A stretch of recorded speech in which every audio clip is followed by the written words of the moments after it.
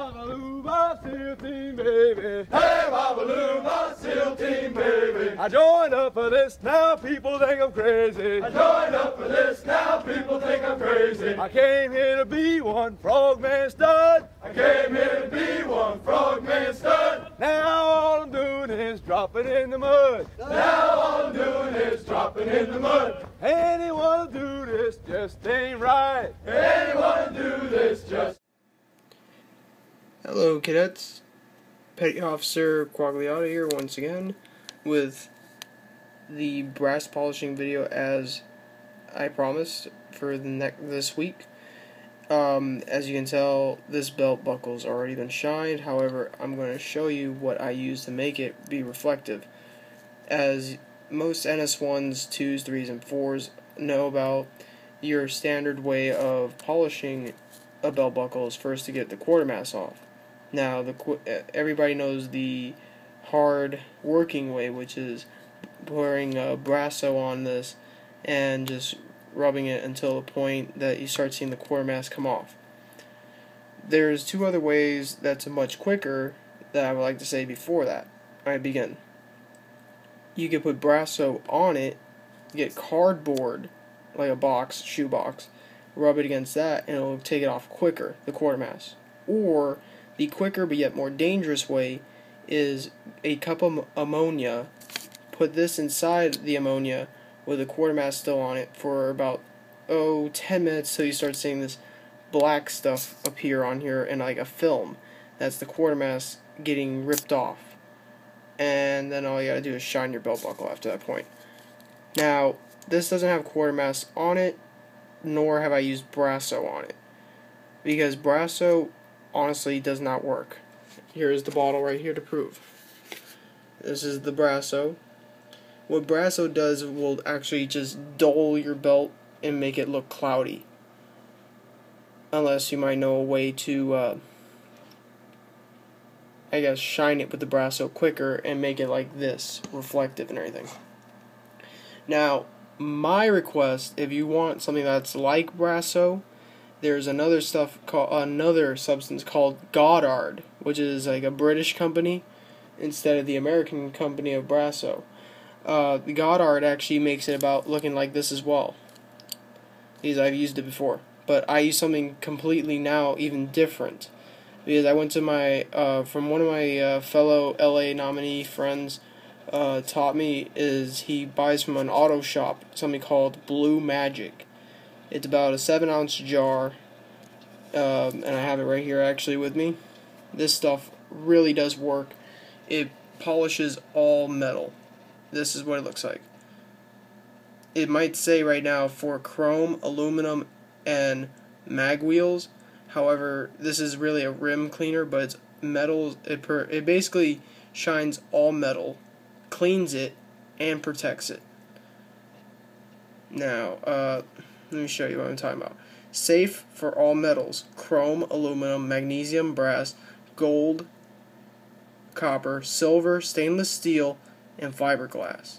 So folks, this will work with any metal and still shine it. So if you don't have the NJROTC brass buckles and you have maybe the Air Force silver buckles or something like that, it still works. Now, this stuff comes in a 7-ounce jar. You don't need to use a whole lot to shine your belt buckle. All you need is maybe a little dab. I'm not even exaggerating, like a little dab, and it'll make your belt buckle like this for 3 days. Now, what you're going to need with it is one of these. This is a microfiber cloth. These work the best with it because it doesn't leave streaks or anything like that. And it also truly is a better cloth to use on it because it won't scratch the buckle over time or anything like that. So, without further ado, let's show you how this is.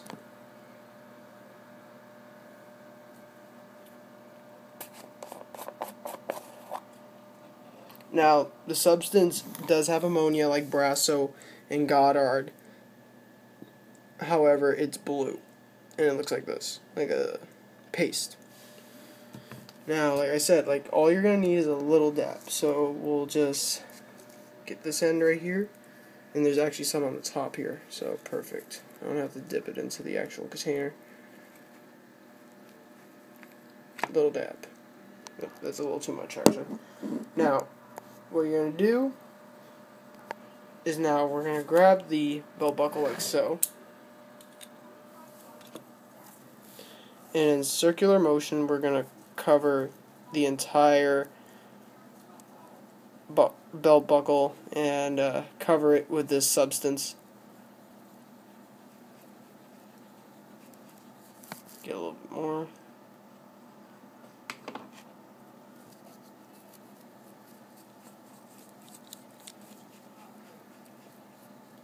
Now, for your first time using it, I'm not gonna lie, it's gonna look like it's turning your belt buckle black. That's just it getting off all the tarnish and whatnot. Or if you haven't shined your belt in days, it's gonna look black on it at first. But it's not really damaging your belt or anything. It's cleaning it. Because this cleans deeper than Brasso or Goddard put together. Alright, now with one clean end of the microfiber cloth, we're gonna wipe it off. Wipe the cream off first. And then I'll tell you what stage 3 is. Now it's going to look cloudy, like if you use Brasso. Now watch this. We're going to get a even cleaner part of it. Well, as clean as we can find it. And now watch. We're going to add some nice elbow grease and pressure. And get ready for the magic, guys, because this is why it's known as blue magic.